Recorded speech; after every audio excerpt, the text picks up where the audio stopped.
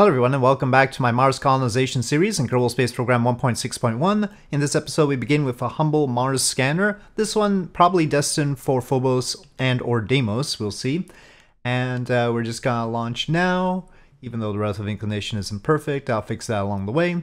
So, ignition. And launch. Bit of a recoil there on the pad. So we'll launch this, we'll launch that satellite constellation I cooked up, which you might have seen in the Realism Overhaul Sandbox video. And then I want to launch something that will land on Phobos and Deimos. And then possibly some extra fuel would be good. Just send a tug with some fuel. Park it in orbit. And I think that would be a good start. Then we can work on... There's really only one major mid-course adjustment, and that's the Mars transfer vehicle. We might have to relocate that. Given experience with some of the other missions, that location might not be the best place to do that correction. Okay, separation and ignition. Nozzle extension. And I forgot to put the RCS thrusters on this stage again. Oh well. Okay, fairing separation. This mission is identical to the one that we launched before. Hopefully it will be okay. Got antennae. And again, hopefully those have sufficient range. We'll find out.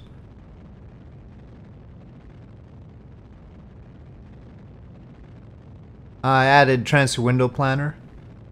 Probably a good idea. And if we take a look at the... Well, we probably can't take a look at the next Mars. Well, maybe we can. Earth to Mars. We'll say no insertion burn. So that's this one. And then let's advance the years up by one. That's the next one. So we'll add an alarm for that. And that will occur while the Mars transfer vehicle is still out there, so we'll be building another Mars transfer vehicle. Time. But we have plenty of time for that. They'll all the other missions will at least arrive at Mars before we need to construct the next one. Okay, and shut down. That'll be a good enough orbit for transfer. And let's go ahead and select Mars and see how the transfer looks. Should be pretty good. We've got 4,153 meters per second. So that's more than enough. One reason I made the ComSat pack is it sure cuts down on the parts involved. You know, here we've got batteries. Well, I mean, those are especially necessary for the survey scanner, I suppose. But for the tank, 2 antennae, 4 solar panels, and then 2 sets of RCS thrusters, plus an engine in the back. Now, the engine in the back isn't part of one of the ComSats I designed, but all the other parts are just one part. Reduces clutter in the persistent file. Well, we don't have communication right now. Well, now we do. Alright. We'll try for the burn anyway. Seems like this has happened before. Getting into orbit around Phobos with the amount of delta V we have, maybe I should send a more robust satellite for this purpose. I don't think we have enough fuel packed in here, to be honest. 3,600 meters per second. I mean, sounds like a lot. Okay. And what happened? And we'll need a correction. Let's just dump the stage. By all rights, it should run out of fuel anyway by the time we get to any correction.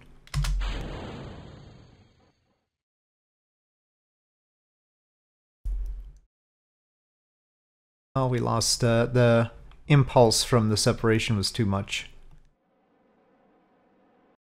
Okay, so we'll correct that inclination issue on the mid-course adjustment. And then let's see if we I think I've underestimated how much we need for Phobos. We'll see. Okay, so that's interesting. A 4.4 degree relative inclination to Phobos, and we can try and add a maneuver to capture here and see what happens. Okay, so that brings us to a level tangent to Phobos, and that costs 3,085. If we go over here, and I'm not correcting inclination right now, and lift it up again, and just to get an estimate how much it would take to get into orbit around Phobos. Try and match Phobos's orbit. Like that. Oh, it's tight. I mean, so we're talking about 3,106 over there, and then 539. We don't quite have it. And then we have to factor in the mid-course adjustment. But, you know, maybe if we lean a little bit closer in like that, we'll see. But yeah, let me launch another one of these with a little bit more fuel. And hopefully that'll work out a little bit better. Also, I'd like a version that has panels that actually turn. Now, not a huge deal because this has a reaction wheel.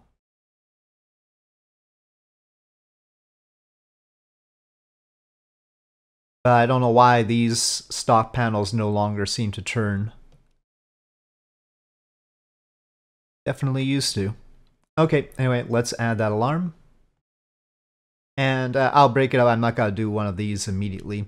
Let me do the ComSat pack. Okay, so here we go for the ComSat pack deployment. Throttle up, SAS is on, and ignition.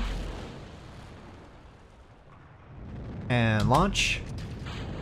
You might not have seen my Realism Overhaul Sandbox video on this particular system. Well, you'll see how it works anyway. Though we won't actually be deploying the satellites until we get there. They're arrayed in a ring right here. And then we've got a heat shield at the bottom. The only question is whether the transfer stage is properly shielded or not. That's an open question at the moment. I think it has as much shielding as one of the inflatable heat shields, so a bit weak. It doesn't have a blader, of course. Okay, separation and ignition. Nozzle extension. Most of the transfer is going to be done by the transfer stage. I do notice we do have boil off, even though it's got full MLI layers on it. So we'll watch out for that. Liquid hydrogen, of course. They'll use most of the hydrogen and oxygen on the transfer and won't be carrying it all the way to Mars. Carrying a little bit over it to Mars might be helpful, or for a mid-course adjustment. We'll see. Okay, and shut down 241 by 178. And that should be good enough. Let's target Mars. And let's extend the panels. Of course, they're not going to get any light in this direction, but oh well. That is correct. We have no electric charge coming in. Okay, node is in 14 minutes. Hopefully we'll have communication at that point.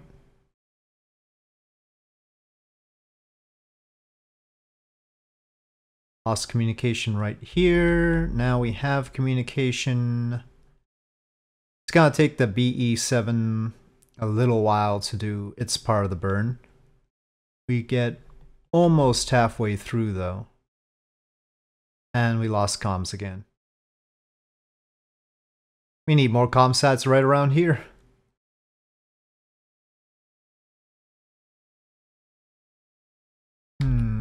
But it didn't cause any problems for the previous transfer, so I'll just take it as it is. But where are our ComSats? I mean, we've got a bunch around the moon, and of course, well, they seem to be all powered right now, so that's good.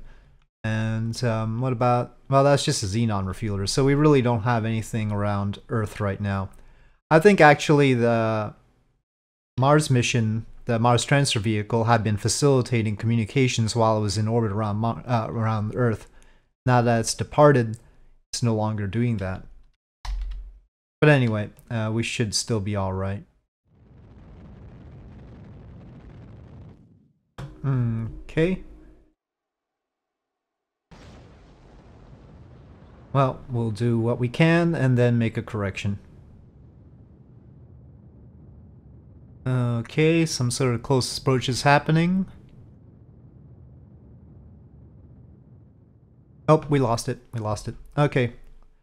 Let's replot, and then I'll have to reverse the numbers on the plot to get the right direction.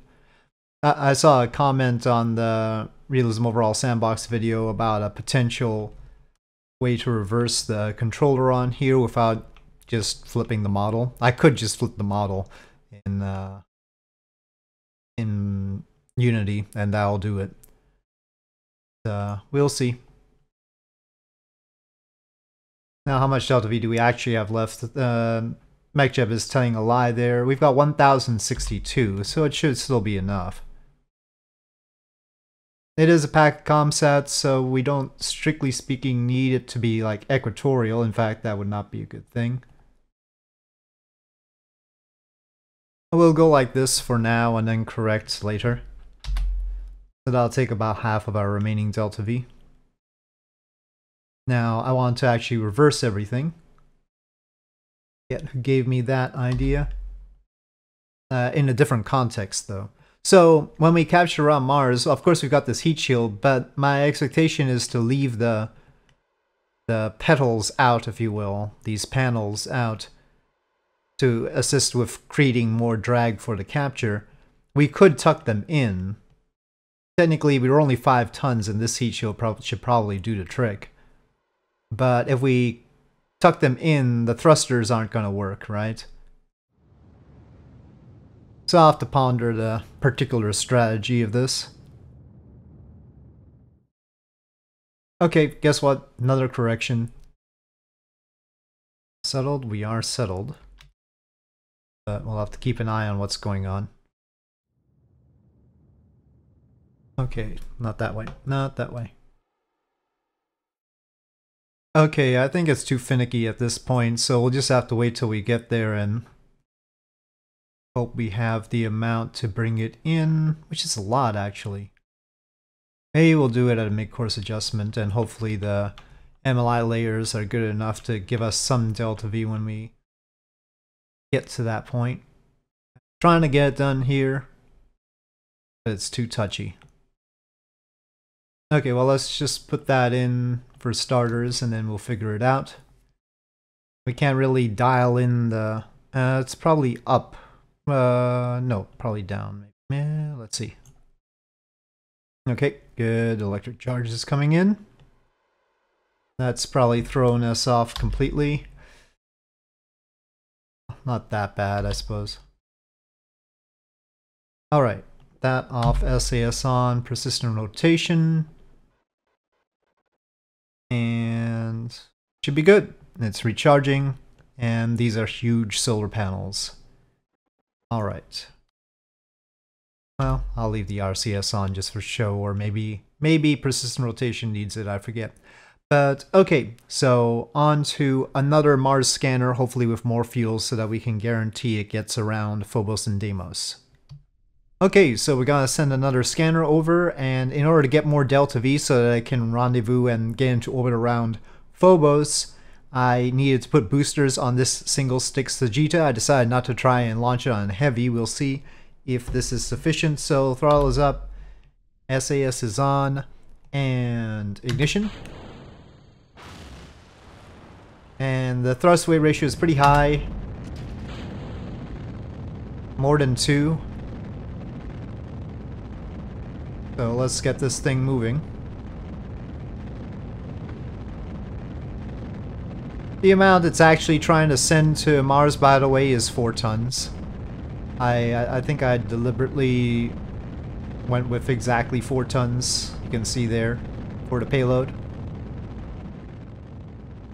We want to hang on to the boosters for a little bit longer so that they don't explode as soon as we let go of them, after all. So throttling down during max Q seems like a good idea. Okay, separation. Off they go. Well, they're sort of all over the place. Those Separatrons are a little bit too vigorous. But they seem to be in one piece at least, so there's that. Okay, separation and ignition, nozzle extension.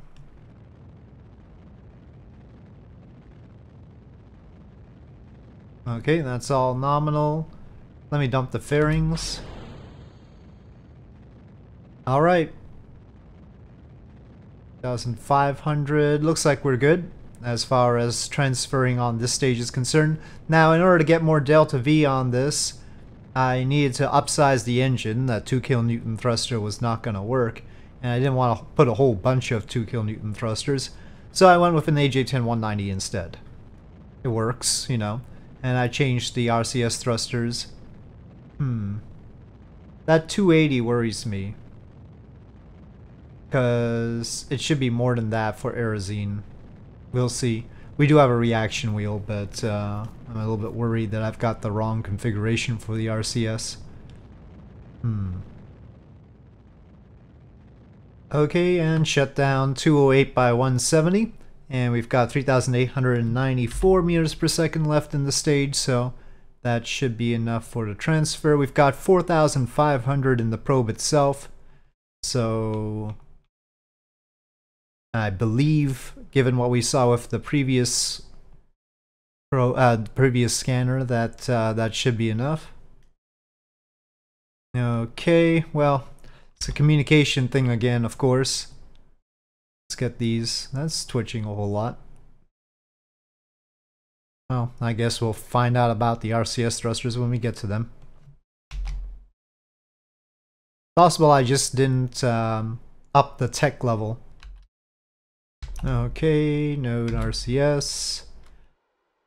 Settle that fuel down. Hey, Mars is right there. Convenient.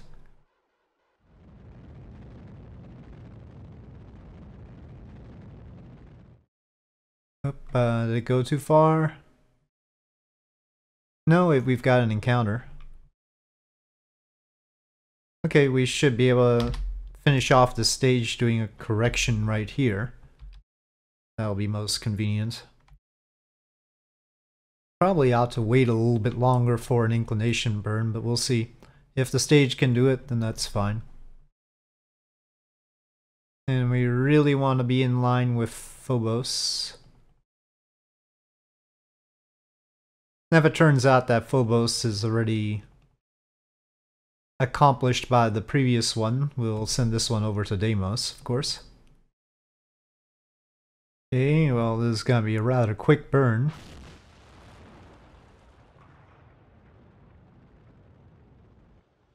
And then a lot of RCS.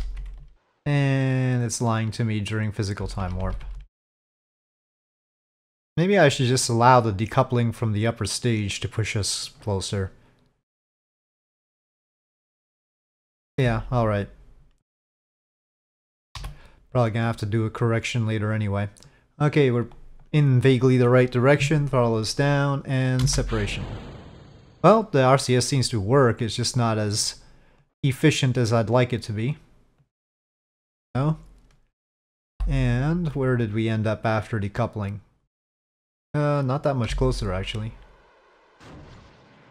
Ooh, that's overshooting a bit. Okay, well, the engine works. That's nice. But we need a mid-course adjustment here. 4,500 meters per second as advertised. I think I'll just do one last launch for this window. We need a lot of data anyway. Like, especially capture data, right? Because there are a lot of variables when it comes to capturing into orbit around Mars using aerobraking. And then there's other information that I'd like to. Okay, so that'll be our correction. So one more launch, and it's gonna be a more speculative thing. I mean, this is, you know, a scanner probe is potentially, you know, normal, right? Hopefully things are not gonna go too badly with it, especially with the Delta V boost. The next one probably isn't going to work. Okay, I did say that this was unlikely to be successful, but I didn't think I would experience problems immediately. And, well, it's shaking a little bit. I have done some surreptitious clipping, I have to admit. So maybe that's what's going on. I didn't realize that certain parts didn't like it so much, but we'll try and launch anyway.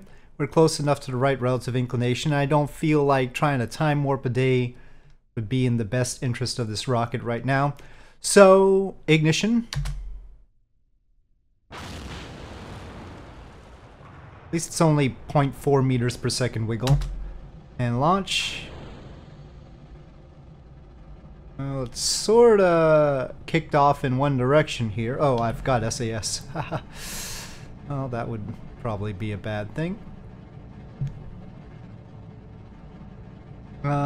We've got a fairing separation issue here.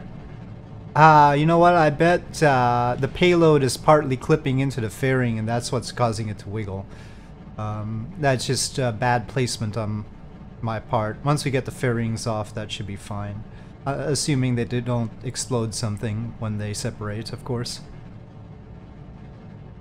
So what is this? Well, this is a lander for Phobos, but it is sort of a test of a combination crew lander and ISR unit. Now, for Mars that would be impossible because it just takes too much delta V to take off from Mars again, and we wouldn't want to carry the ISR unit. We could, you know, jettison it. That's an option, and I will think more on that. If we eventually develop a overall heavier system than, you know, fitting stuff on the Sagitta rockets, then that will be more likely to be possible. But for now, doing a crew capsule that lands on Phobos that has the ISR unit is possible, but narrowly. And that's what we have here. Now, of course, I didn't put crew in because it is a test. And we will see the lander stage is actually a Blue Origin Blue Moon rather than my own lander stage, and that's because it's lighter, because of course the engine is more efficient than methane and oxygen. So yeah, a little bit of a better chance at getting it done.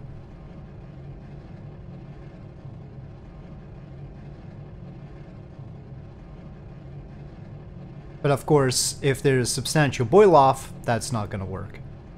The lander portion only has about 1,300 meters per second, so yeah. Now we've seen that if we capture just right around Mars, then that will be enough to get into orbit around Phobos. It's still gonna be close. Okay, ignition of the core, separation of the boosters. Not the smoothest transition I've ever done. I'll hold on to the fairings until we get to space. I think that's probably prudent.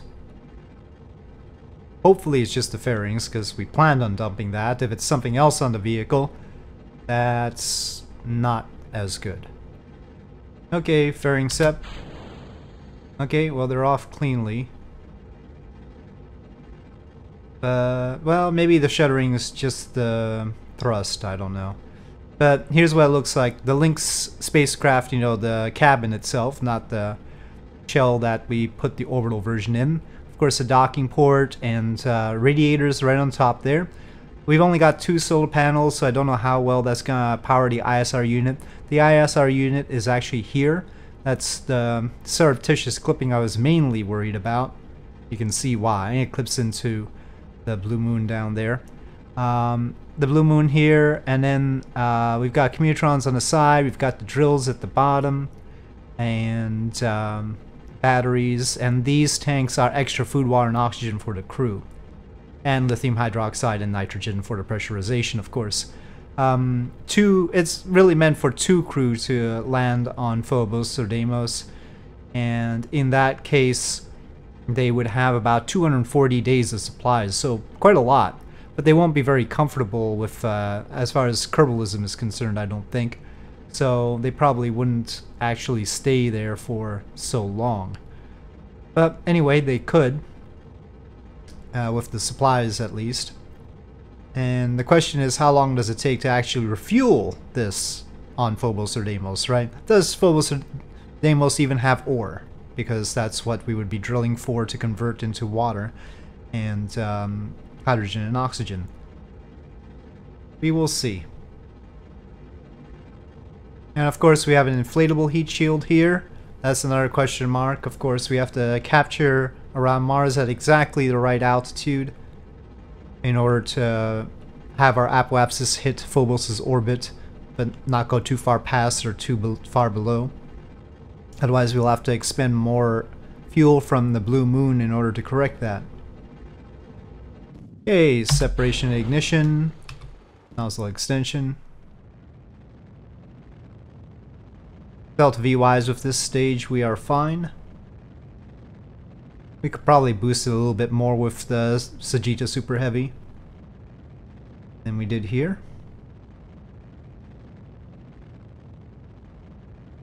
The payload mass right now is basically 15 tons, so that's a good reference. So we can do more than 15 tons with the Sagitta Super Heavy to Mars. And shut down, 199 by 171, and we got 4,400 meters per second. But as I said, this lander portion only has actually 1,200 it looks like. And we don't know how much boil off is going to affect it. But we will see. It's got full MLI layers, 100 layers of MLI, so that's insulated as it's going to get. And the comm dishes. Hopefully these communitrons are good enough.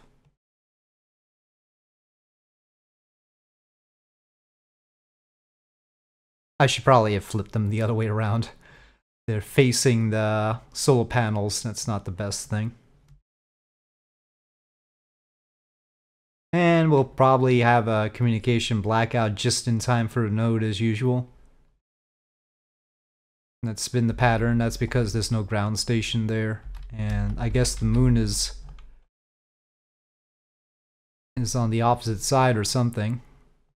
Yeah, our node is here, the moon's over there, so we can't use the LoonSats, and that's what's going on. I mean, in a way, I guess we won't see how boil off does on the liquid hydrogen and oxygen because it doesn't happen unless we focus on the vessel, and we're probably going to be focused on the Mars transfer vehicle, so maybe not the best test ever. Though interestingly enough, it looks like the liquid hydrogen isn't boiling off right now. Otherwise it'd say 0.00 like the nitrogen does. Which is another interesting point. The nitrogen is going to deplete on the way there. Now, good thing I packed extra instead of just what we needed while the Kerbals were in, but yep, this cabin is still...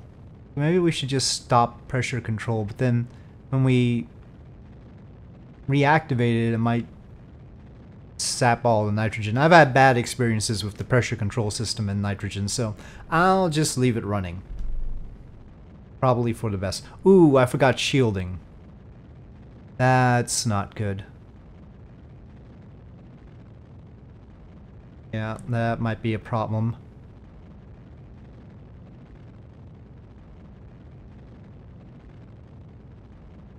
I don't know how bad this shielding situation on the surface of Phobos is, but ought to be worse than the surface of Mars, so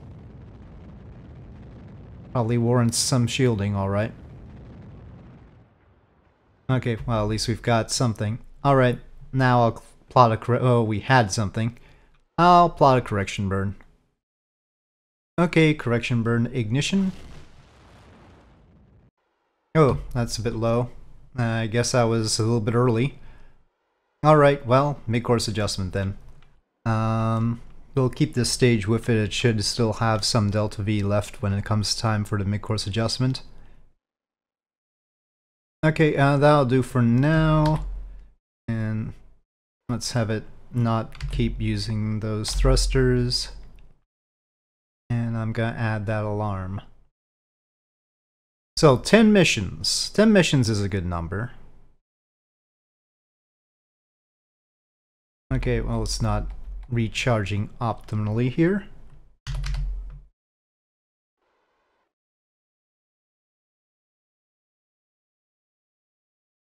And so there'll be a general pattern here. We launch missions, because everything has to happen at the right time, right?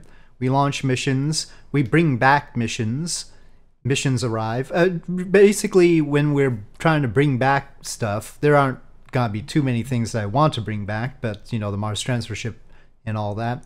We'll probably be handling the mid-course adjustments just before we do the return part. Maybe some of the arrivals will happen when we're trying to do a return part. That would be ideal, but I doubt it. I think the returns happen before the arrivals. So basically launches, mid-course adjustments, return trips, return burns, arrivals, and then Earth returns, and then launching stuff into Earth orbit to assemble for a new Mars transfer vehicle. And then the cycle continues. So basically those 6 steps repeatedly. And that's the idea. So we are recharging now. I'm gonna set persistent rotation to sun. And we can just hold it there. As long as it does persistently rotate, that should be fine, but we'll see what kind of warnings I get. So there we go. This little guy will attempt to land on Phobos, but we'll see if that works out. It's overdoing it, obviously. I mean, we could have made a tiny little probe to land on Phobos, but what's the point, really? We are trying to do crude things and build bases and all that business, so we might as well send something a little bit more substantial that's going to be more functional when it comes time to sending Kerbals. So with this, I'll say thank you for watching. I hope you enjoyed this video. If you did enjoy this video, please do press like. If you have any comments or suggestions, please leave them in the comment section below, and I'll see you next time.